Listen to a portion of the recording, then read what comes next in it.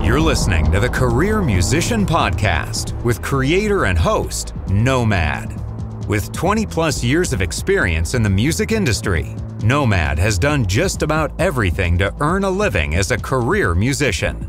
From being music director to celebrity artists, playing iconic arenas and stadiums, composing for film and TV, and even playing your average local club gigs, he's done it all.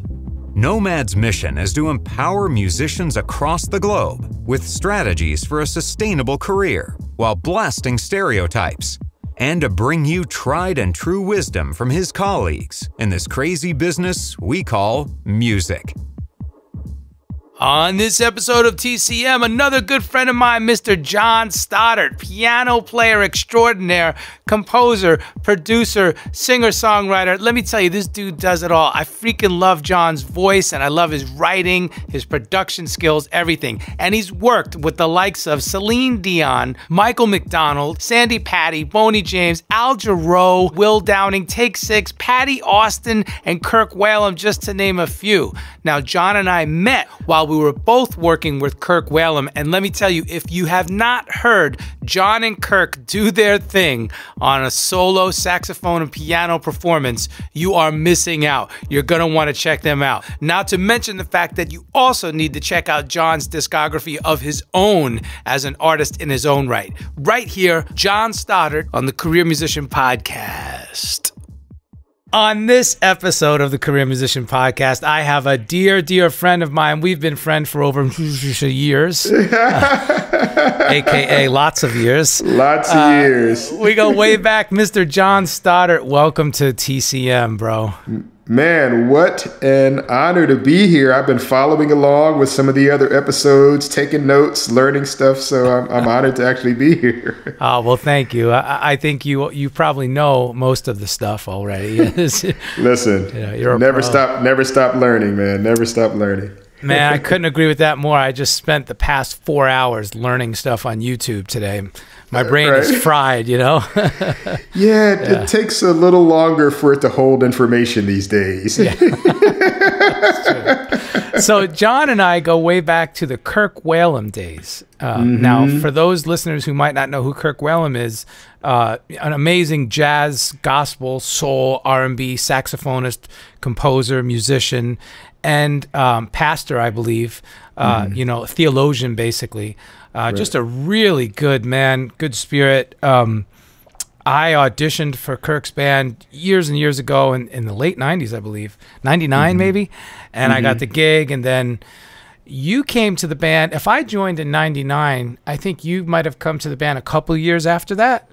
Yeah, because I was doing like duo dates with him, but in terms of playing with the band, it might have been a little after that, 2000 or 01 or something like that. Yeah.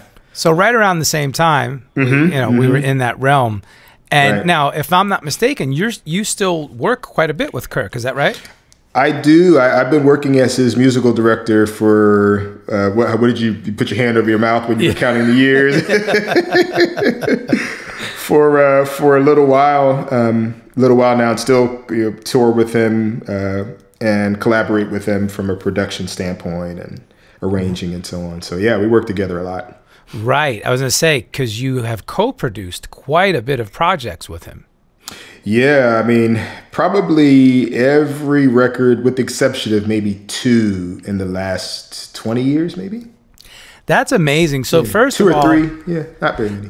Yeah, but still, it's amazing to find that kind of synergy, right? With another musical being. Right. But it's an amazing relationship to have that with an artist as the co-producer and music director, to have that kind of longevity and that open communication, the understanding, the mutual respect. That's a gift. Yeah, most people working together for that long have either like tried to kill each other or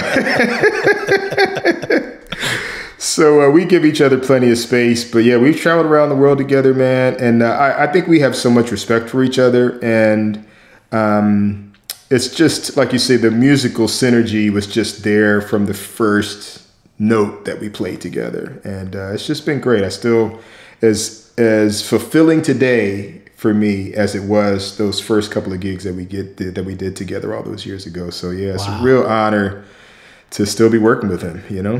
That's amazing, man. That's so cool. So sorry, I jumped right into that. I totally bypassed the first topic, which is usually getting to know our guests. So. All right, now that we got that out of the way, let's get to know John. So, like I said, John and I have worked together with Kirk, but also on lots of albums together. You've brought me in to play guitar on so many albums that you've produced, including your own. Yep. And I want to talk about you as an artist, but I want to start from the beginning. So give us a brief history. I know, by the way, folks, you can go to Wikipedia and check out John Stoddart's page there. And of course, you could check out his website, which is just johnstoddart.com. American R&B gospel singer-songwriter, grew up singing in church. Take it away, John. Right. Well, I mean, that's probably a lot of people's story. I think maybe where my story gets unique is I started out as a singer, like really young, like maybe 3 years old. And I just hated it. I hated it. You know, I was like in church and, you know, they'd ask me to sing these songs and I was shy. I was like, So but when you're I started such a good singer. Oh man, crazy. I still get kind of shy about it. But when I started playing the piano, I was like, great, this is my out. So I started playing the piano, you know, 3, 4, 5 years old. And I was like, great, I never have to sing again. And so I probably didn't sing again till high school, you know. But I loved all kind of music. You know, my dad introduced me to a lot of course, like you say, grew up listening to gospel and sort of church music, religious music. But even my religious exposure, I think, was kind of broad because it wasn't just sort of traditional gospel, but, you know, I grew up Seventh-day Adventist, and that musical tradition is so diverse. I mean, everything from Whitley Phipps to Take Six to the Breath of Life Quartet to orchestras to, I mean, it's just a cappella stuff to you name it, and you can find it in that tradition.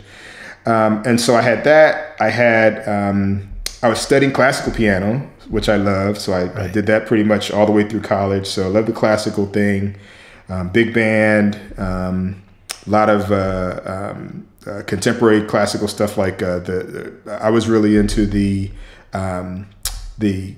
20th century classical composers. So I had that. And I loved watching, get this is probably going to come as a surprise to a lot of people. I loved musicals. Like I never knew that about you. Yeah. Dude, Martin and Lewis and Danny K. Bing Crosby, all that stuff. So that really influenced a lot of how I hear music and the stuff that I like. So in high school, started playing pipe organ, but also got introduced to artists like Sting and David Foster. And so all this sort of musical gumbo, if we could call it. Yeah. My wife calls it clean out the refrigerator soup. So my musical clean out the refrigerator soup had all these different influences, and so I think it all just leaks out even still now to this day in the music that I love and the music that I do. It's incredible, man, because I always called you like the Herbie Hancock Chopin amalgamation. You know, it's like you have these ridiculous chops that are so diverse, like you just mentioned. I love your classical sensibilities. I love your R&B sensibilities. I love your jazz sensibilities. And now it makes sense to know more about your background. And like you said, the Adventist, I guess the musical culture of the Seventh-day Adventist is so diverse. Oh, my goodness. It's really amazing. Yeah, I didn't know that, but I learned more about it by hanging with you. That's incredible, man. Let me ask you this. Have you ever gotten overwhelmed with musical versatility to where you feel like, oh man, how do I compartmentalize all these different things that I do? Or? Yeah, I think you do. It can be a challenge sometimes because, commercially trying to be a musician,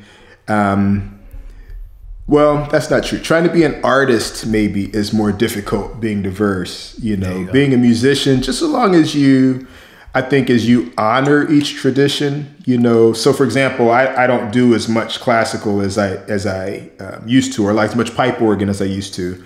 So somebody said, "Oh, I love your pipe organ. Why don't you do a pipe organ record?" And I kind of go, I appreciate that. I received that compliment. But I know people who are spending 5 and 6 and 7 hours a day practicing the organ.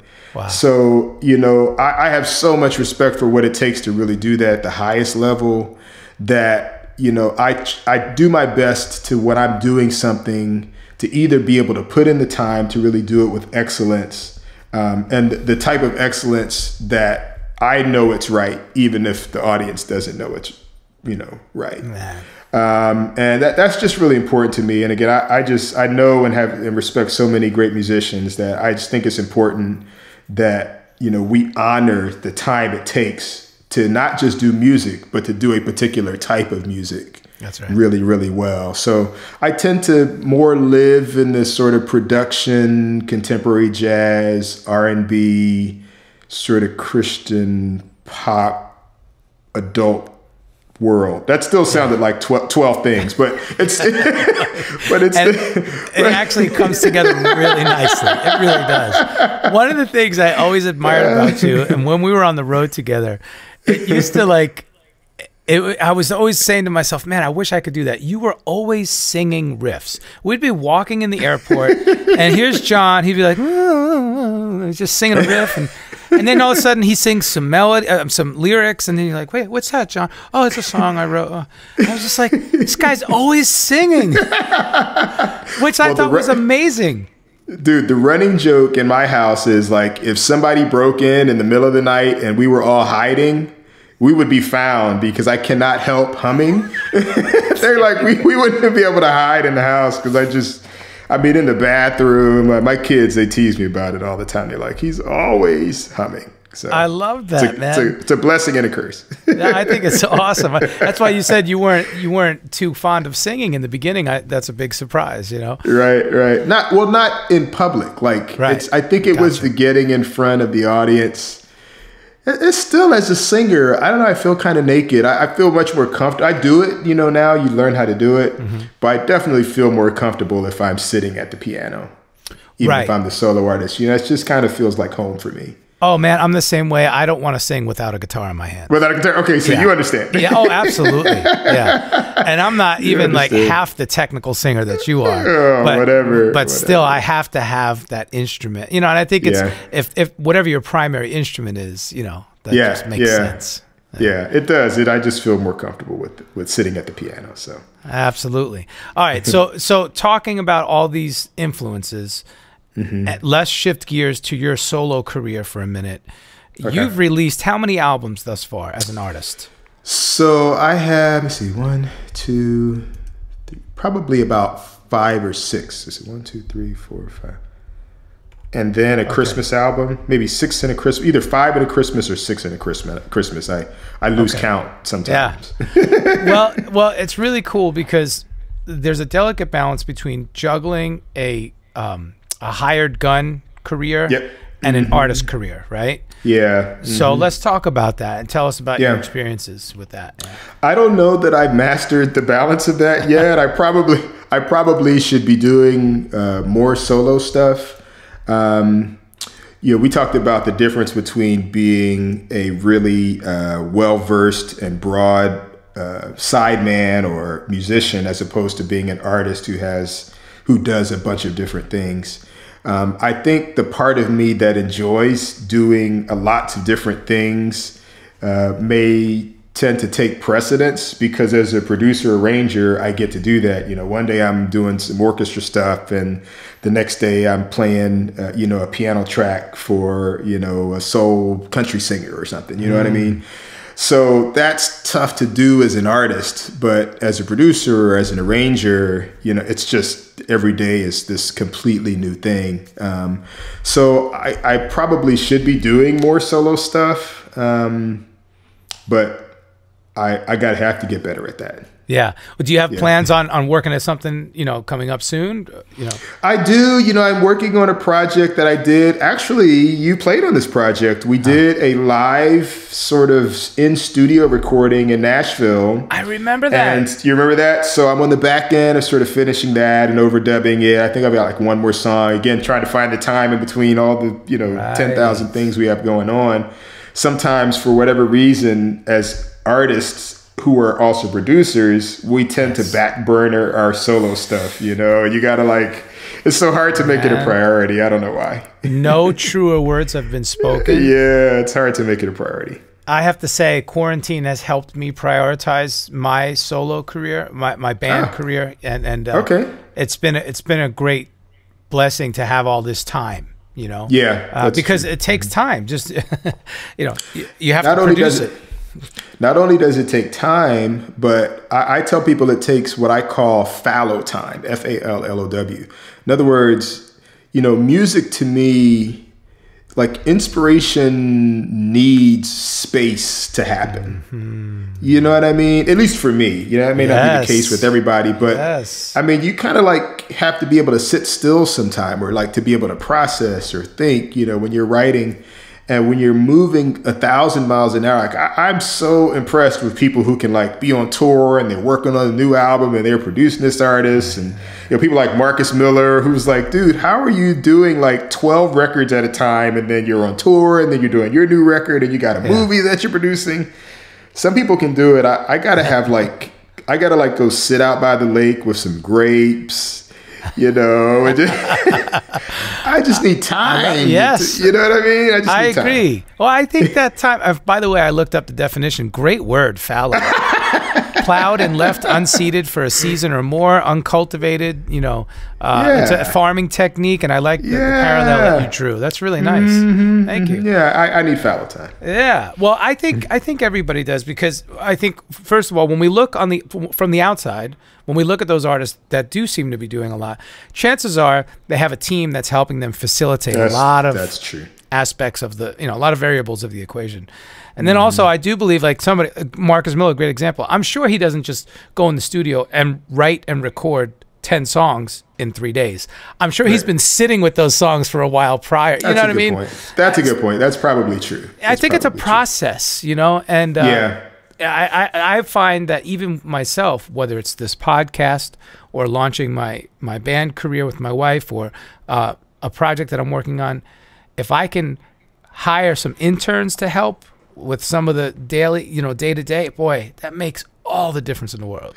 So here's a question for you then. With interns or people, or even colleagues that help. Assistants, colleagues. Is it hard to let go though? Like, are you like kind of a control guy like me? Like, wait a minute. That what kind of what number pencil are you using? I always use a number 2.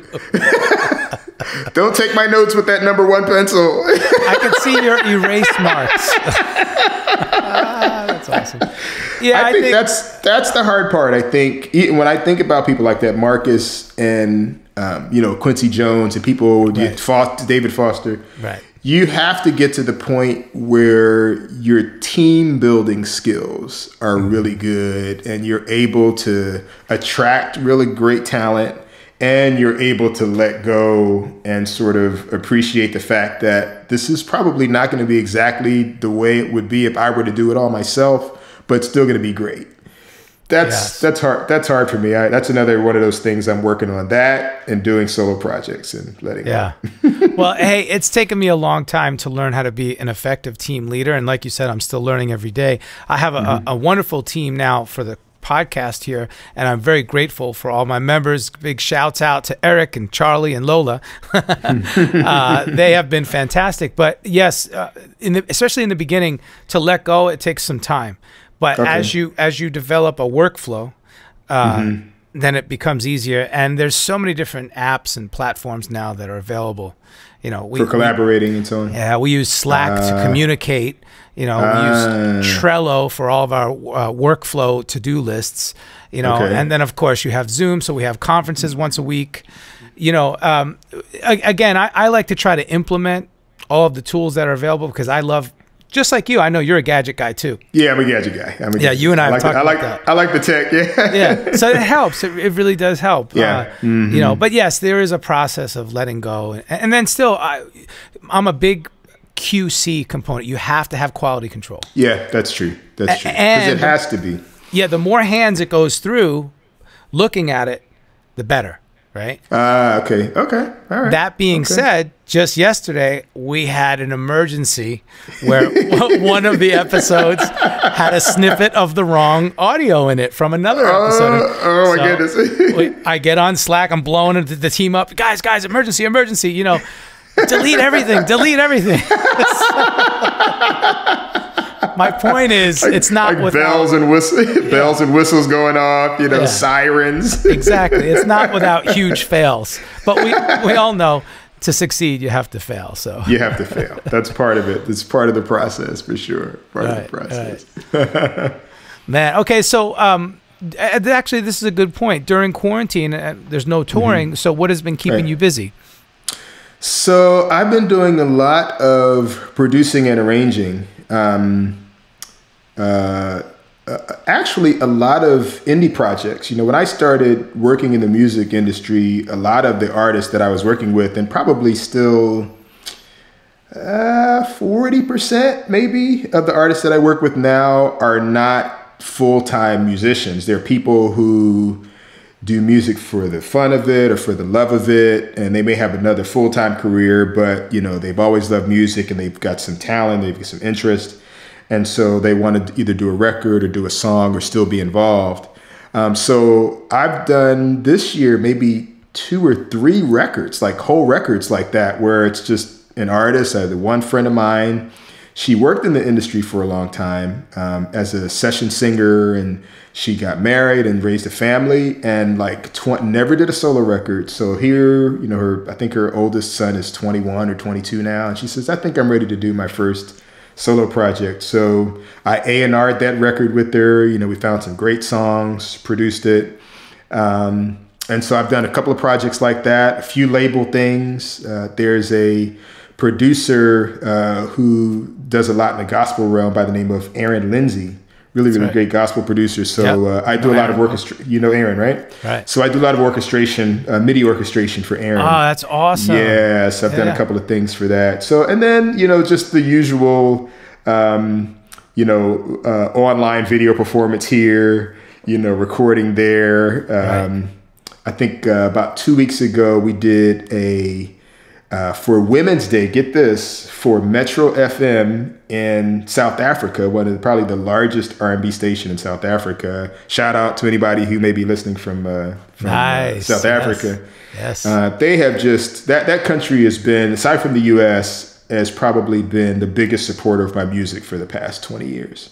Wow. So we did a live performance for them over the air for their Women's Day or Women's Month celebration. So that's cool. Yeah, it's just a combination of things that you kind of do to keep the wheels turning. The wheels turning. Yeah. Hey, let's unpack the production for indie artists. Okay. Because I know a lot of people would like to get into that more, especially, maybe our younger aspiring producers. By the way, once again, thank you for calling me on some of those projects. I do appreciate that. Wonderful projects, by the way. Thank you. And you've done great work. The stuff that the clients are happy. So. Oh, man. Yeah. Yes. Well, and I got a great compliment the other day because one of my demos, I got a guitar demos I got a compliment on. And from Tony Shepard, he's a mutual friend of ours. He said, who did that guitar? And I said, man, that was my best Michael Rapole MIDI guitar impersonation. I said, it's just waiting for his live track. I said, but it's the best I could do, without having him here, That's hilarious. And I think I told you the same thing when John sends me, like you said, you send me the tracks with a demo, a faux guitar, I call it, right? And I called him up. I'm like, John, what the hell you need me for, man? You just crushed the guitar part. You killed, like, okay, you put it in a mix, you put some effects, you can't tell. Dude, I can tell. I have to have NOMAD on my record. So I'm just saying. I'm just saying. It makes all the difference. It makes all the difference. Well, I love collaborating with you, man. I mean, it's so fun. It's so fun, you know, getting to, because there's some stuff that you sent me, some Christmas stuff, you know, last year that we got a chance to work on together. And it was cool for me as a producer because usually I'm sending you stuff. That might have been maybe one of the first times you started the production and sent it to me. And it was just as much fun, but like in a different way, you know what I mean? I was just going to say that. And here's the thing I love about a great orchestrator arranger. When I gave you those, because I just gave him some bare rhythm tracks, man, you made it sound like a 60-piece orchestra. It was insane what you did, you know? And that, to me, is such a different animal from where I come from, but I'm so intrigued by it. So, you know, I'm studying orchestration constantly, but I, you know, for somebody like you who just has it naturally, obviously you've been doing it for some time. Right. Anyway, we make a great team is the point, right? So, as Everett Harp used to say, mutual admiration society. The Mutual Admiration Society. That is an Everett quote. That isn't it? Yeah, and he wrote a song about it. Yeah. Did he really? I didn't know that. That song. That's how I remember that. Anyway, okay. Shout out to all of our friends. But okay, so unpacking the concept of being an indie producer. You know, there's a whole process to it, and you said you made a key statement. You're A&Ring. So for those who don't know, that's artists and repertoire. It's an old industry term, and it really starts there because you have to have you have to have a relationship with the artist. You have to cultivate some kind of a vibe, right? Then you have to help them build the vision, which is the A&R process, right? And then you have to produce the music. So, you know, talk to us about that. Well, I'll use my one friend. Her name is Sonia. I don't think she would mind us calling her because her record is really coming out really great. But it was interesting for Sonia, this process, because it probably took us maybe 2.5 years because she knew she wanted to do a project. She had experience in the studio. She had, you know, worked as like a party band singer for a long time. When I met her, that's what she was doing. So she was used to singing other people's music. She sang in a cover band, but that gave her a lot of experience, but it also made it difficult for her to know who she was as an artist because she was sort of really used to, as a background singer, just morphing into what the producer needed for the record, you know, for whatever record they were producing at the time. So we really took some time. You know, we tried a couple of things. She had some ideas of what she wanted to do. You know, we found a couple of songs that we liked, and you know, she tried recording them. A couple of them worked, a couple of them didn't, and we ended up writing a few new things. She had some germs of some ideas, you know, some sparks of ideas that we developed, and and we just took our time. And I think she was happy at the end of the process because there's this sort of anxiousness about, man, I'm so excited. This is, especially when it's your first record. Oh man, I'm going to do my record. I'm excited about it. But if you take that time to just develop and figure what works, it's kind of like, I tell people, I use this example. It's like you walk by Zara. That's like one of my favorite stores. And you see something in the window and you go like, oh, I love that outfit. I'm going to go get that. And then you go in the store and you try it on and you kind of go like, it doesn't quite look the same on me as it did in the window. But there might be something else that you looked at in the window and be like, it's not my favorite, but while I'm here, I'll try it on. You try that on and it's like, man, this fits great. I would have never thought. I like the other one looking at it in the window. I think the same thing happens with singers. It's like I hear Layla Hathaway singing that song and I'm like, man, I want to do that song.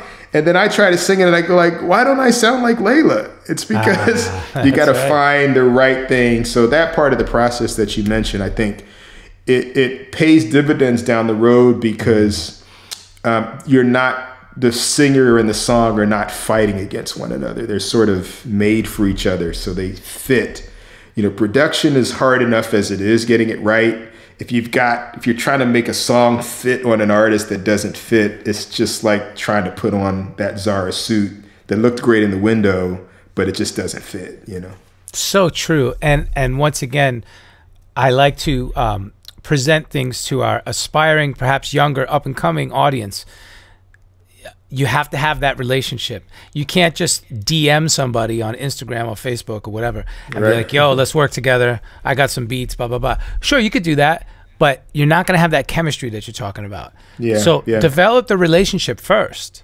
Start throwing ideas around, start talking about other music that they might like, and right? Mutual common interests, perhaps. Yep. Sharing examples. I tell people to share stuff. And I don't really think there's any substitute for trying stuff. Like if you can find a way to, even if it's like a karaoke song, because a lot of times, again, people, their image of what they sound like is different than what they actually sound like. Right. So you got to give people an opportunity to, especially early on, to try stuff, so build that into your process. Let's try the song. When I was working with Sonia, there was a couple of songs that where it's like it wasn't quite coming together, and we changed the key. I said, what if we took this song and raised it a half step? And it just like became a completely different song for her. It sat in her range a lot better. So those are the types of things that you can't really rush through. You just have to, just like you say, take your time and develop. That's right. Let's talk about one of my biggest challenges over the years, and I've gotten a lot better with it. Especially when you're producing somebody like your wife. Let's talk about producing vocals, because that is perhaps, in my opinion, one of the most important aspects. Like you said, you're pulling that performance out, but it's one of the most delicate processes. It is, man. You're right. I think it, man. Where to even start with that? Right. And I was going to say, I'll just say from my perspective, I think it helps me that I'm a singer.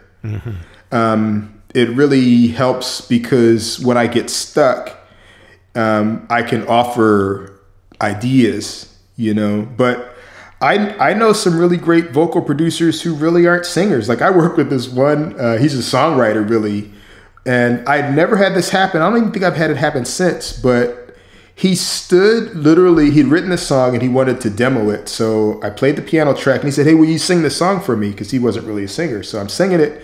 He stood in front of me in the studio and like conducted me like I was a choir. Like it was just me and him. He was like giving me hand motions and stuff. It was actually kind of strange, but it worked. He got what he wanted because I was just kind of, that was the way he communicated.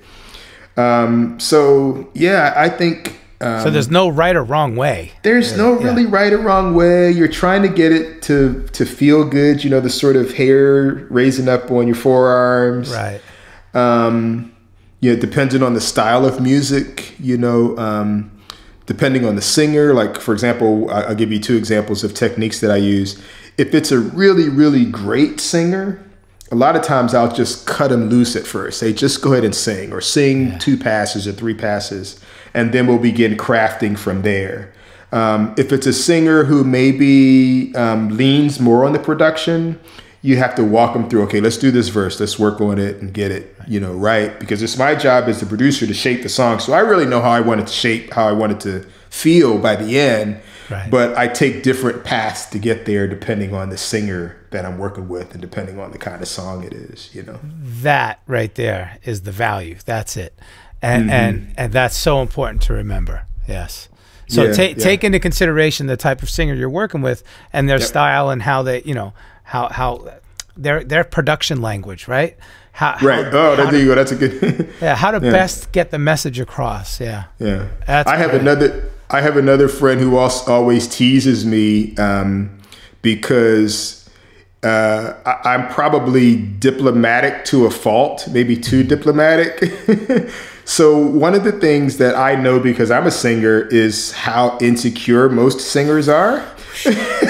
Yes. That's so true. Yeah, and it's a vulnerable thing, man. You're in there on this microphone. There's like no reverb. It's like no auto tune. It's just, you know, you're just naked. So I think another big part of that is providing, frankly, emotional support for that artist. Hey, man, that was a really great take. Or if there's something that you want different or sung differently or done differently, then you say, you know, maybe not, man, that really sucked. Let's stop the tape. Let's just do that again. That was horrible. Right. That doesn't tend to build the morale. And I am guilty of that. You're guilty of that. With my wife especially. Stop it. Yeah. Stop the tape. Stop the tape. Stop the tape. Like we're living in 1982. Stop the tape. Hey, assistant engineer, stop the tape. Stop the tape. Stop the tape. Yeah, awesome. You kind of have to be like, that was great. So, okay, try one more. We're going to keep that. Right. Try one more. This time when you get to such and such and such, I want you to try this. Do this, yeah. Yeah, and I think because when your singer or your artist, whoever that is, feels really comfortable behind the microphone and with you in that sort of naked emotional state, that's when you're going to get your most honest and your best stuff. So at some point, you got to get them to feel really comfortable and at home and to trust you. You know, that's a big part of producing. Listen up, folks. These are the diamonds. The diamond parables of production, you know? Yes, yeah. Yes. Or not parables, but, you know, tips, for sure. Tips. Secret insider stuff. It's very true, very true. And I like something else you said. Produce vocals without any effects and no auto-tune. So it's really important, again, with modern music, yeah, there's auto-tune being used, and that's fine. There's lots of effects, big delays and reverbs, and that's fine. But start with a dry palette, right? Yeah. So you can really hear the nuances. Mm-hmm.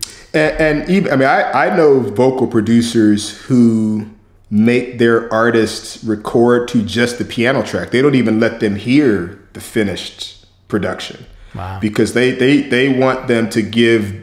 They say, if you can emote over this track, then anything I add on that is going to be gravy. I worked with one, I think I was working with James Carmichael. James was an older guy at the time. He's from Mississippi, but he produced Lionel Richie, all like the big Lionel Richie hits, and but just a really great producer, old school guy. You know, he was around, like you say, when there was tape. Right. So, you know, back when we don't have nearly the production tools that we have now, but it was similar to where we didn't cut. If I remember correctly, I don't think we cut with any reverb. Yes. You know, especially when you're stacking vocals. Oh, yeah. Yeah, you kind of, I think it helps to have just a dry signal and to be able to really hear and focus on what you're capturing. Let's talk about that. Stacking, you know, doubling and blending. How, you know, give us your insight on that. I think the biggest thing with that is paying attention to detail. So a lot of the vocals that I produce, there's lots of nuance. So everybody has to say the last consonant the same. And if there's a sort of blend or a little run or something in the middle or an inflection, we all have to be saying that, you know, the same way, so that you get the effect of not just we all said the same thing, but we all said the same thing the same way. That's right. That's sort of the key when it comes to stacking, especially if you're doing, like I do a lot of jazz and gospel and R&B stuff, where to me the intricacies and sort of the uniqueness is in those little nuances and those little differences. So if you're paying attention to them, especially early on in the process, then as you're stacking, it's the cumulative effect of the attention that you pay to details early on yields the big results down the road. Yeah. So true. I love working with, you know, session singers in groups, right? Because you really get to see, wow, these, you know, 3 to 6 people know how to sing together and blend and stack, and it's meticulous. And like you say, all the little bends and runs and stuff, man, so cool. Yeah. And you'll also find that a lot of times when there are groups like that, they work together a lot. So they develop their own synergy and language, and it's like a band almost. That's right. That's right. Yeah. Well, you mentioned Take Six earlier. That's a perfect example. Those guys. Incredible. Man, incredible. And I live in a city. I live in Huntsville, Alabama now, and those guys got together at Oakwood University, which is here in Huntsville. And so that's a school that I get to work with a lot. And their tradition of particularly singing is just, I mean, Brian McKnight went there. Yeah. I mean, Clifton Davis went there. Wow. You know, I mean, for those of you who don't know who Clifton Davis is, Clifton wrote, "You and I must make a pact. Where there is love, I'll be there." So great songwriter. But yeah, so the tradition of that school is just incredible. So their choir, it's not uncommon to hear 40 kids singing in 10-part harmony. It's just like in the water. I know, it's crazy. And they're, like you say, blending. And I always said that about you and the group that you work with out there.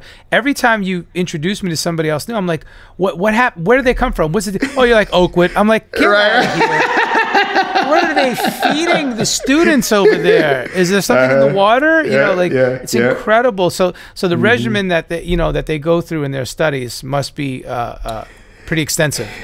It is, and also I think, you know, it becomes a self-perpetuating thing because now they're attracting similar talent. That's right. These kids are growing up listening to Take Six. So by the time they're 18, it's no big deal to sing, you know, 6 or 7 part. I mean, they're picking out the inner voices and so on. Yeah. But we have another friend that I know you've worked with a bunch too, Shalea. Shalea's in Oakwood a lot. Shalea, yes. Exactly. Case it just goes, it goes on and on, man. Just great, really, really great environment. And I think what we can take from that is that, you know, musical development, it doesn't really happen in a vacuum. Right. You know, I look at the relationship that we have, you and I have, and I have to credit that as, you know, being a part of my own development. So, you know, choose great friends, you know, hang out with people who are better than you, better musicians, better producers, because it makes you better. Hey, this is John Stoddart, and I'm hanging out with NOMAD right here on the Career Musician Podcast. Go behind the scenes with host NOMAD to gain inside knowledge of entertainment business from the world's leading musicians, artists, producers, managers, and more. Help us continue to provide you with new and engaging content by getting our ratings up. Please subscribe and leave a review on Apple Podcasts. I just think that's important. You know, one of the disadvantages of the MIDI production in the box thing, I mean, there's lots of great advantages to it. One of the disadvantages is that we're not as inclined to collaborate in the way that you had to collaborate in the past. You know, like Maurice White couldn't, like, you know, send a lyric across town and be like, "Hey man, put some drums on this." That's so funny. Okay, so let's stop here for a minute. I just interviewed Mesa Leak, another mutual friend of ours. Right. What a beautiful voice and person, right? And I used that same example. I said, you know, imagine Earth, Wind, and Fire being in the studio with those guys. They weren't sending sessions around via a Dropbox or a Pro, you know. Right. We transfer you the files. You know, let Al McKay put some guitars on it, then we'll bring it over here back to studio. We'll put some, you know, come on. Yeah. And that's how we work now, and we can get really good product. But still, I agree, being in the room and going back to your Blackbird sessions, Blackbird Studios in Nashville.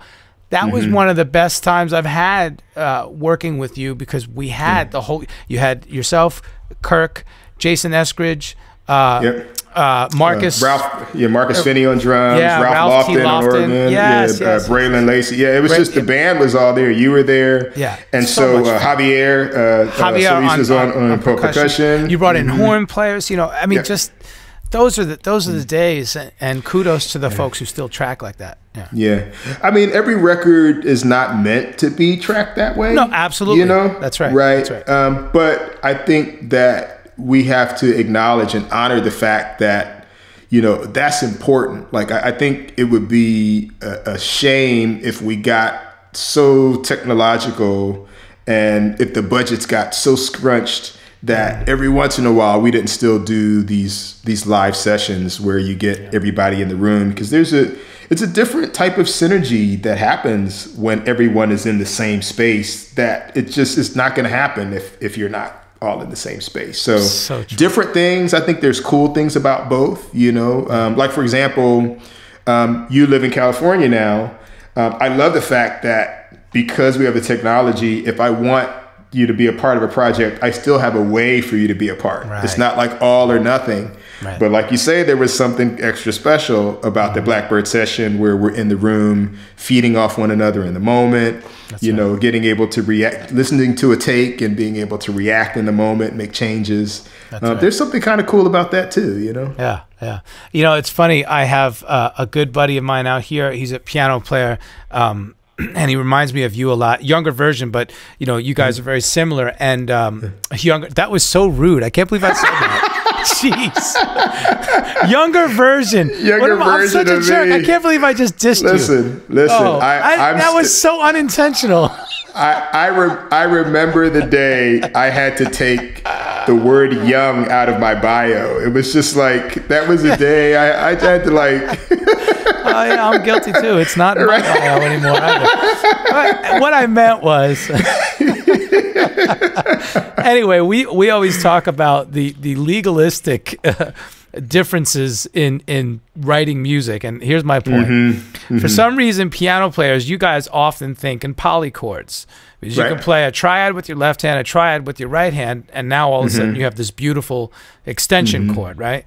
Guitar players don't have that luxury, so if I say D minor 11, I simply mean a D minor 11. D minor 11. You guys would be like, yeah, but wait a minute, because if I play DFA in the left, and then I put a C and a B mashed together, and I put an F and an E mashed together, and an A on top, now, okay, geez, I played an F triad with a D minor triad with a C sus triad, and I'm like, wait, you know, so I love that, because then we go back and forth. No, it should be named this. No, it should be named this. No, you should write it like this. Theory nerds. Yeah, like theory wars. Theory geeking, right? You and I always had that, because you would send me charts and I'd say, John, when you write this D and the slash and the don't you just mean this? And you go, oh, that could work.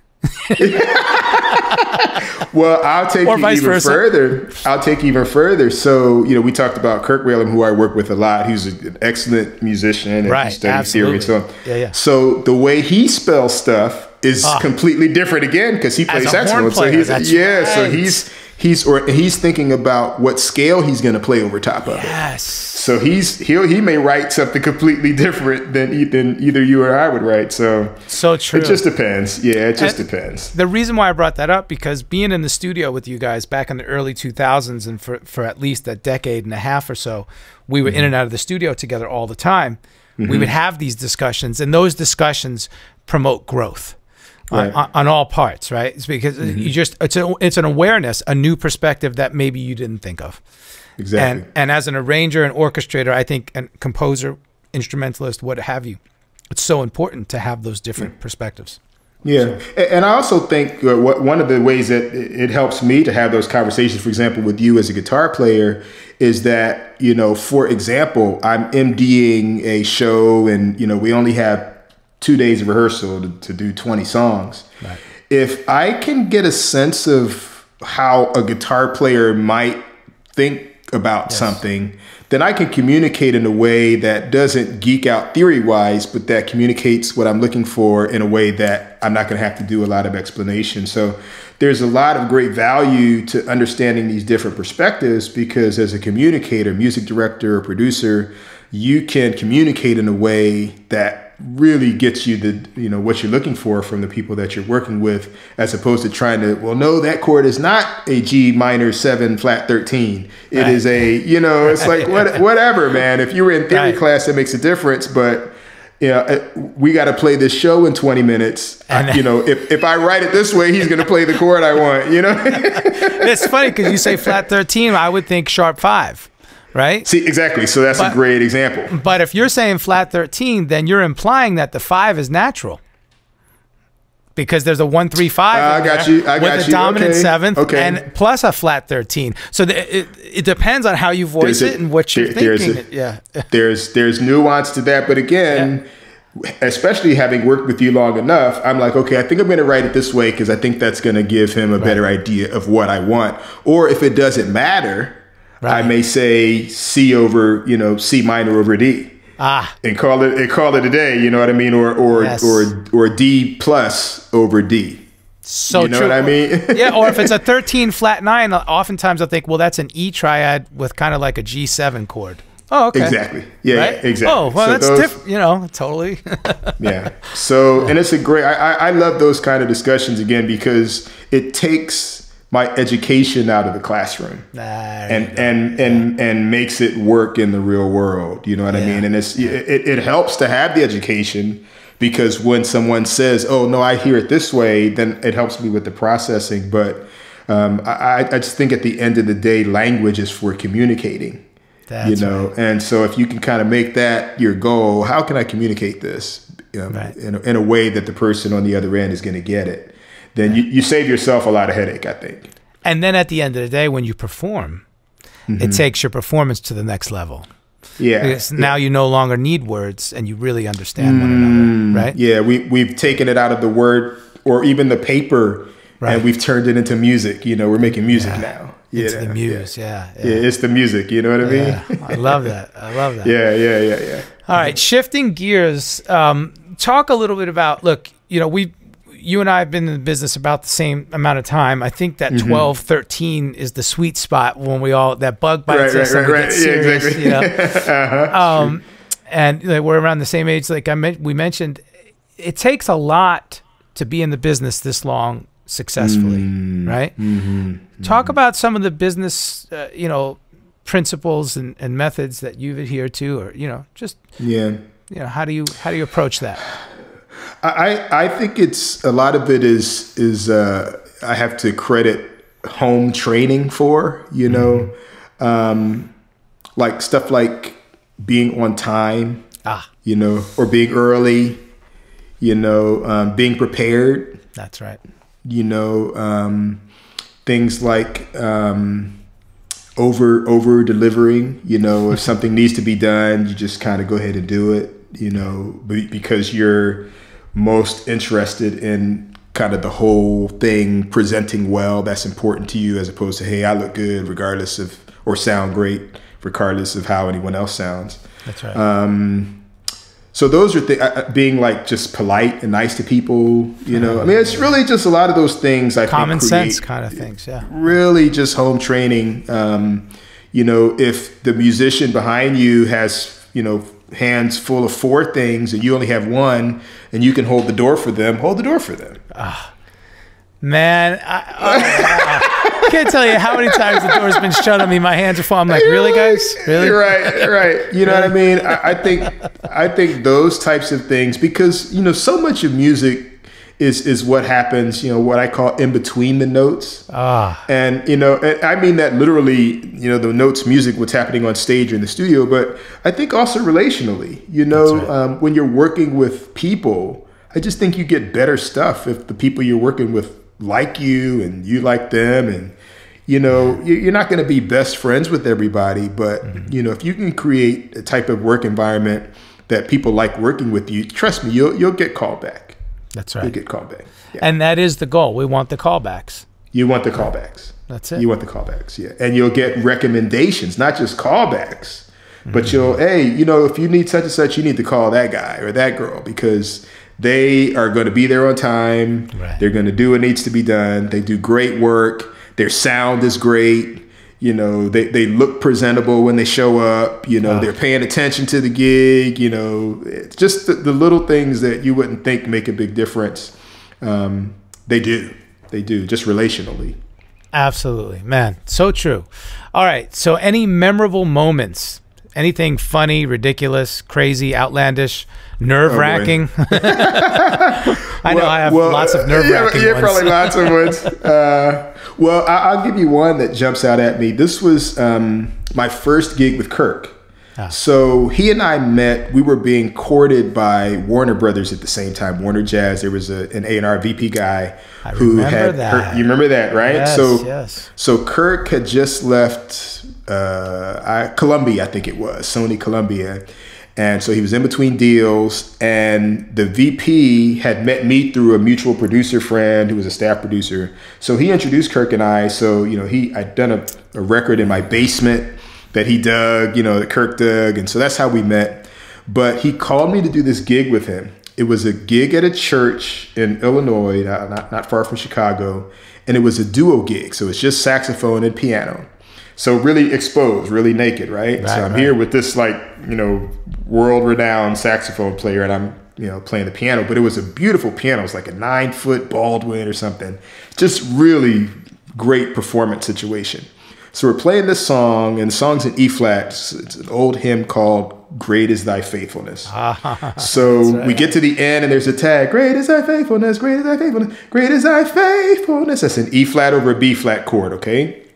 Lord unto B flat 5 chord, and most people would think that the next chord, Lord unto me, that's the 1, right? So we're about to go back to 1. So he holds out that 5 chord, and we're holding it out, and I'm waiting to play the 1 chord. And instead of playing an E flat, he plays an E natural. And I kind of went, oh, yikes. So in that moment, I had to come up with a way, like on purpose. Like he was like throwing me a curveball, like, okay, let me see what you got. So I had to come up with a way to make his E natural sound like, hey, that's what we meant to do, and just sort of make it work. So I did. I don't know how good it was, but I rolled with it and kind of made that moment happen. And he's been calling me for the past 20 years. Well, I was just saying, okay, first of all, let's pause there for a minute, because you guys, when you play together, it's ridiculous. It sounds like the same person playing horn and piano at the same time. That's how in tune you guys are. It's a whole nother level. But let's talk about options. Let's get a little bit more of that theory nerd. Okay. Right away, I thought if that happened to me, I would play an F minor 9, minor major 9. So the E would be the major. Got you. So I would play an F minor major 9. Okay. And then I might go to a B flat 9 sharp 13, right? I mean, sharp 11. To keep that E in there, right? Okay, got you. Or you can play a C with a B flat in the bass, very similar. Right. And then you can bring it back to an E flat 6/9 or something to smooth it out. Got you. That's how I would think of it right away. Right. How do you interpret it? What did you do, or what would you do? I don't even remember what I did. Okay. I probably played. Man, I don't remember what I did, but I just sort of. It's amazing whatever you did. I think like an arranger, like I'm always arranging, and that's actually a really difficult. Like if he had done an F or so, I mean, like much easier, right? Yeah, it's like. Well, the flat 9, he chose. I mean, he chose the sharp 9, like the sharp 9. Yeah. He chose the flat 9. I had it right the first time. The flat 9, or flat 2 or whatever. I mean, that's like wow. That's it's heavy. a really hard. Yeah. So I don't even remember what I did, but whatever I did, he apparently liked it. I feel like I did something like maybe an F major 7. Yeah. Oh, yeah. Or I would say F major 9 too, right? Yeah. Yeah, F major kind of. I feel like that's probably what I did. See, that's cool. Either that, or I went to a E major 9 chord. E major 9, because the other thing about that, you kind of talked about it a little bit when you talked about the B flat with the sharp 11. Yeah. So imagine like an E6/9 with the flat 5 kind of a thing. There you go. Oh, wow. You know what I mean? Yeah. An E6/9. Look at that. Yeah. All kinds of little tones in there. Yeah. Or an E major 9 with the flat 5, flat kind of thing. So, and that still feels like a 5 chord in that context. Sure does. You know what I mean? So see, yeah. So I don't know. I mean, So I think cool. the point is being prepared and having vocabulary. That's right. That you can, like, when a moment like that comes up, and I mean, you know, the chances of that happening again are probably slim. I mean, he did it intentionally to kind of see what would happen. Right. But the idea was that we talked about being prepared, and those are the things that we study, and you geek out about, you know. Your theory and understanding how music and coming up with different ways to voice things or get from one place to another. Like, when am I ever going to use that? You never know. Never. You never know. Look at that. You take that from Greg Phillinganes. He says that all the time. You never know. He would always say to me, "You never know, Rapol. You never know." I'm like, "Thanks, Greg. Thanks, Greg. That means you're going to keep my number in your phone. Great." Exactly. And I think headroom, we call it headroom, is a beautiful thing. I mean, not only is it great to have options available to you, but if I know how to play a C, a D, an E, an F, a G, an A, and a B, then when I play a C, it's going to sound different than if I only know how to play a C. Good point. So headroom, yeah. So the headroom is not so much that you play every chord you know. Mm-hmm. It's just that when you play the right chord, it feels differently when you had 12 other choices, but you chose this one, as opposed to this was the only choice you had available. Right.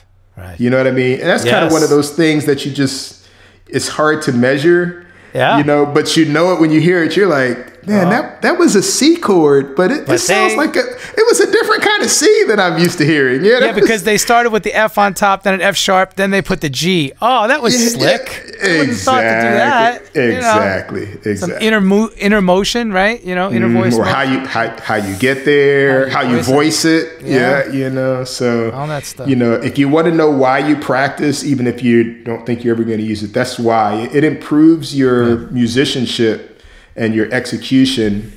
You know, knowing how to do stuff improves the stuff, even if you don't do the stuff that you learn how to do. Right. It's just something about having that available to you. And knowing when to employ it and when not to. Oh, come on. Because those piano players that play a substitution every beat, I just want to throw a drumstick at them. Excuse me, drummer, can I get that stick, please? You know, listen, dude, come on. Drummers too. Drummers too, with all the subdivisions. One of the most iconic drum fills. Whitney Houston, "I Will Always Love You" before the modulation. 1/8 note. On the snare. Iconic. That's the drum fill. Yes. That's it. That's it. And then Kirk played the solo on that. He played the sax. Oh, my goodness. Wow. Wasn't it J.R. Robinson playing the drums on that? Maybe. I don't remember. Who played? No. Ricky Lawson. Ricky Minor. Yep. Paul Jackson. That's right. I think Bet Sussman played keys in that band, and Wayne Lindsey, maybe. Wayne Lindsey, yes. Yeah, I think Wayne was either. Wayne was on the show with us. Yeah. Actually, I mean, we that had band, Wayne, Ricky, and Kirk, and now you. Look at that. Wow. Yeah, I mean, that band was. Whew. Yeah, they just knew how to play the right notes. I mean, what a lot of people don't know about that we talk about. What I Will Always Love You is that record, that particular song. Was one take recorded straight to 2-track. It wasn't even multi-track. It was a rehearsal. Wow. That Clive Davis said that's the record. They were just. I'm talking Whitney's vocal, everything. Everything was live. The band was off stage. So when you see her sing that song in the movie, she's actually singing it live to the film. That's crazy. Yeah. That's crazy. And Kirk talks about how that's like the most played saxophone solo ever or something, like it had the most spins globally for a sax solo. For a sax solo. The most heard or the most something played saxophone. Something like that. Yeah, incredible. Just the magic. There was magic on that. Definitely. It was a moment. It was a moment. Yeah. That goes back to what we talked about is, there's all sorts of ways to produce. Mm-hmm. But man, if you've never had a chance to do it, I just encourage, it's something that I think is less common these days. But if you ever get a chance to do a session, either be a part of one or sit in a session where there's like really great musicians all in a room, like playing something like all together at the same time.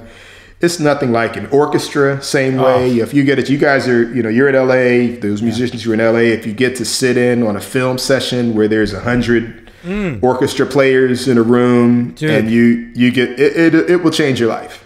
The Warner Brothers soundstage is right around the corner from my studio here. Anytime I can sit in on a session or be part of it, it's amazing to, like you said, to have 100 human beings together playing music is just incredible. It's incredible, man. I mean, and not just any musician, like the best of the best, like these amazing, great composers. Wow. It's just, wow. You just go, wow. Absolutely. Yeah. And slowly, I think we'll get back to that, even though, the pandemic has slowed everything down, but it'll get there eventually, I think. Yeah. I would encourage, I'm going to emphasize that one more time, because I think, we talked about headroom as musicians, but as producers and arrangers, even if you're mostly doing dance music and it's all programmed, I think exposing yourself to, orchestra music or country music or whatever, pick something that's different than what you do. It's going to inform and improve that thing that you do, because that's one of the advantages that we have with YouTube and all these different streaming services. There's so much music available to us that we can take advantage of. And again, even if you're not incorporating something specific, there's just something about exposing yourself to these other types of music, particularly live music, that I think it can only improve whatever it is you're doing. That's so perfect. I was just going to ask you in closing, any words of wisdom, and that is, there you go. You laid it out. Beautiful. That's a good one. Music is synergetic and it's relational. Yeah. And one of the things that I think, we have to make sure we're intentional about, because the technology can make it so that you can sit in a room and make music and not really interact with other people. That we have to really be intentional about making sure we stay connected, making sure we're challenging ourselves, making sure we're cultivating and continuing to nurture relationships with people who are going to challenge us and push us and make us better. And that's a big part of what's going to make music, I think, continue to grow and expand for years and years to come, so that we can keep enjoying the great music that a lot of the artists and musicians that I've had a chance to hear, just in the music that is out there in the marketplace. We're going to keep getting that great music as we continue to just stay in relationship with one another. So I just want to encourage and affirm that. I love that. I love that. The human connection. The human connection. Of music. Yes. That's what it's about. Yes. That's what it's about. Man, so awesome. All right. So real quick before we close, do you mind some rapid fire questions? All right. Rapid fire. Here we go. Yeah, here we go. Favorite food? Anything my wife cooks. Good answer, John. Now, I know Helen, and she is the most amazing person in the world, and she's a great cook, but what a good answer. Cook. I would have never thought to say that. Jeez. You just got so many points at home. Oh, my gosh. Can you narrow it down? Narrow it down. Style, a culture? Jamaican. I'm half Jamaican, so Jamaican food. Love that. Jamaican food. Okay, favorite libation, but I don't think you drink any alcohol, right? I'm not an alcohol person, but I'm a smoothie guy. Ooh. Like really creative smoothies. Yeah, really nice. Creative smoothies. I've been making those every day for my girls, and we love them. Yeah. Oh man, so smoothies are great. They're the best. Fresh nice fruits. Yeah. Veggies, throw it on. My dad just sent us, he lives in Florida, and he just sent us all these, like a box of mangoes, like the big ones that when you peel them, you can eat them with a spoon because they're so smooth. Yeah, so we use those for our smoothies too. I just made one this morning with fresh mangoes. Yes, there you go. Show off, you're rubbing it in. No, and then you what I like to do is throw in some carrots. I try to keep what I learned about juicing is if you keep the colors similar, the taste profile tends to be more cohesive, you know? Yeah, that makes sense. That makes sense. Carrots and mangoes and an orange, right? And then if you're going to do something with apples, then I would do apples and beets. And believe it or not, sounds good. You think, oh, I don't like beet juice, but if you mix it with an apple, it's really good. It's amazing. It's amazing. Yeah. So, anyway, these aren't so rapid fire as you see. So, your favorite sport? Basketball. Okay, good. Basketball, yeah. How do you spend your free time, assuming you have any, because you have a wife and family, and beautiful daughters, and music, right. So my latest hobby is I'm learning Spanish on Duolingo. Oh! Sí, yo aprendo español, amigo, hermano mío. Mi hermano, wow. Sí. Okay, so I'm doing the same thing, and I'm on hiatus right now. Dang it. How is it that Kirk... I know, right? He speaks like 12 languages, right? Yeah. But we should practice with one another. Yeah, we should. I was going to say, so we'll start texting in Spanish. Love it. Great idea. But I cheat because I just go to Google Translate. I translate and then I bring it back. Well, you do as much as you can. Yeah. And then, for the stuff that you can't, because even looking it up on Spanish Dictionary or Google Translate still helps you learn. It does. It forces you to kind of, you know what I mean? I still cheat too, but I have friends, like I have a good buddy who's from Cuba, and we text in Spanish. Ah. Yeah, and that helps me. It's not quite, it's not quite as good as speaking, but we're working on a project together. Jamie. Nice. Yeah, so he and I, that's right. You remember Jamie, the violinist? Oh, Jamie. Jaime Jorge, yes. Jaime Jorge. So we text, nosotros mensaje en español. Oh, so, yes, that's our conversations in Spanish. We message, we message. So the message, and what a talented violinist! Oh my gosh! Oh man, he's great. Yeah, he's great. We're working on a project now, so I'll be calling you. Oh wow, so cool. All right, do you prefer to drive or be driven? Depends on who's driving. Ooh, good answer. Man, you really thought these out. Did you have time to study this or what, bro?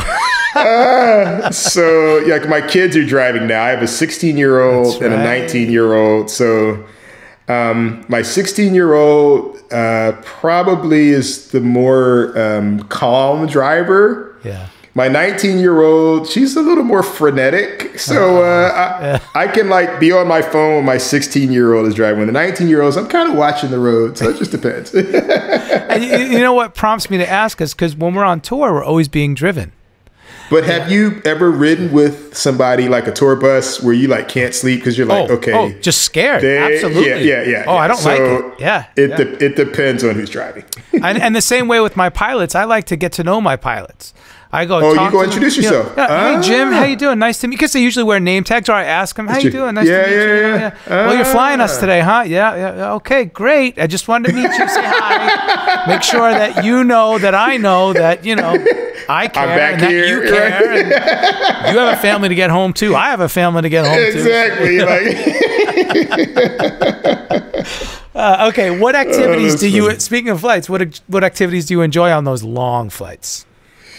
I'm a movie guy. I catch up on movies. I catch up on movies on long flights, and I'm an action kind of but not too gory. So Marvel action. Yeah, that's fun. Yeah. Or what did I watch the other day? I watched the Bourne movies again. Great. I hadn't watched those in a while. So stuff like that. Yeah. John Powell scored those. That's right. He did. That's right. Yeah. Yeah. And I like animated stuff too. Anything that's got a great, soundtrack to it. I was just going to say, when you're watching those movies, do you get distracted by the score, or do you do a couple passes? One score listen, one movie watch, I don't. I can watch the movie. I'm not distracted by the score. Yeah. But when something jumps out at me while I'm watching, I really take note. There you go. Yeah. Same here. So sometimes there's stuff that you're like, okay, whatever's going on in that score is really amazing. So it has to pull my attention to listen in that way. That's right. That's right. You know what I mean? Yeah. In a good way, not distracting, but I'm like, oh, wow, that was cool. And then you might rewind and listen. I was just going to say, I've hit the pause button, grabbed the guitar while my wife is sitting on the couch with the popcorn, and I'm like, sorry, babe, I got to figure this out. I got to find out what the heck that composer did. Oh, I see what they did. Okay, now I got it. Okay, babe, we can continue. We can keep going. We're such musicians. People think musicians are cool. We're the biggest geeks, nerds in the world. We are. Exactly. All right, what's the latest song, band, artist, any kind of music that you've listened to recently that you didn't work on? That you had no involvement? The other day, I started listening to the Brandy record. The newest Brandy record. The newest Brandy record, okay. The latest Brandy just came out. I haven't even checked it out. And get this. This is something that, for whatever reason, I pulled out the Waiting to Exhale soundtrack. Okay. That your former boss produced. Right. Yeah, Babyface produced a lot of that. So I listened to that, and it seemed like there was... Oh, and the... Great soundtrack. And the other soundtrack I listened to was the Love Jones soundtrack the other day. So those were the... Yeah, like, just this week, I'm not a big, like, go back and listen to music guys, but for whatever reason, those records came up, and I pulled them up and listened to them. Those three records had a 90s theme right there. Exactly. You were in a 90s mood, I was in a 90s space, apparently. Interesting. Yeah. Very cool. Very cool. So maybe emotionally, I wanted to go back. That's funny. Are you reading anything right now that you're enjoying? So I am. I'm reading this really, it's like a 2,000-page book. I don't know. This is going to make me sound like really smart, much smarter than I really am. But a friend of mine turned me onto this book about the spirit, like the human spirit, by this Chinese theologian called, I don't even remember the name. I have to look it up, but let me see it while we're talking. Let me see if I can find it. Absolutely. That sounds intriguing. But but it's like 2,000 pages, and I've been working it's called The Spiritual Man, and the author is a guy named Watchman Nee, N-E-E, Watchman Nee. So that's what and again, I'm not like a huge book reader, but I've been kind of working my way through that book over the past maybe month and a half, maybe. Wow, very cool. I'm looking it up now. He's born in 1903, passed in 1972, the year I was born, actually. Okay, interesting. Wow. Check that out. Love that. Yeah. Shopping, you already gave it away. Zara, which I love that store, by the way. So you prefer brick and mortar? I think I prefer brick and mortar. I'm not a big shopper, but I guess if I had to choose, I would probably choose brick and mortar. Which comes as a huge surprise.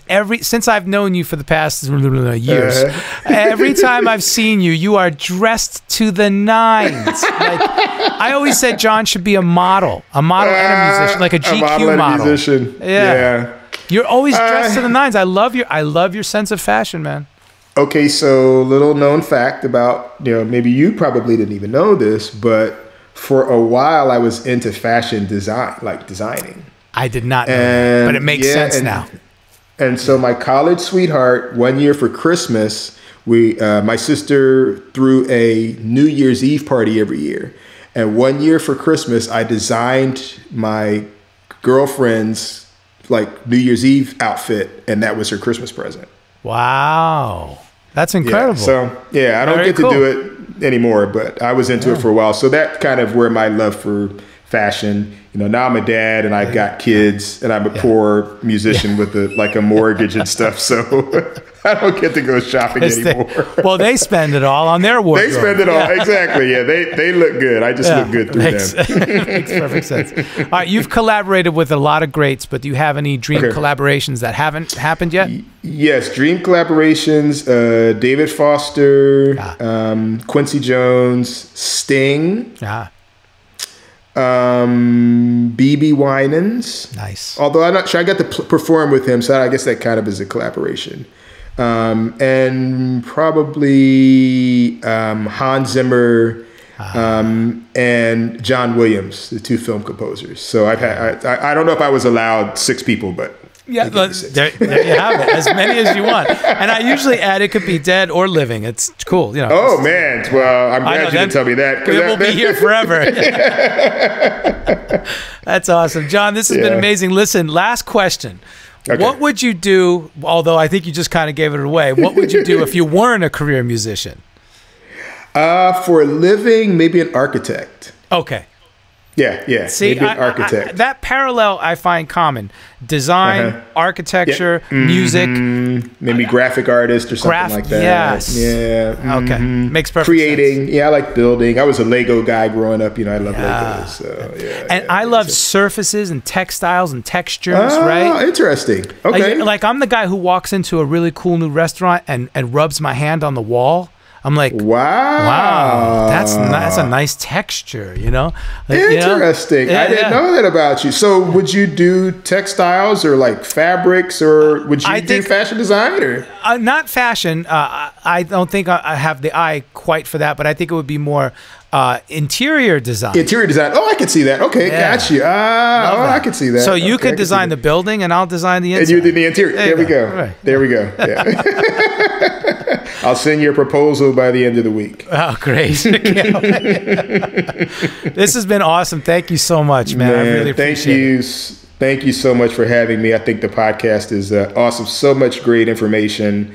So many great guests. I've learned a lot from the episodes that I've got a chance to check out. So thank you for having me on and giving me an opportunity to share.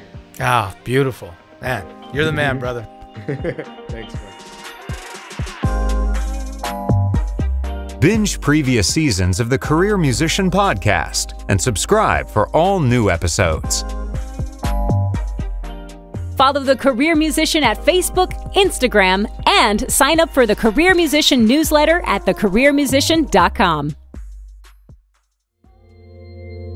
I'm just a nomad, nowhere man, writing the songs in this one-man band. A nomad, yeah, I'm a nomad,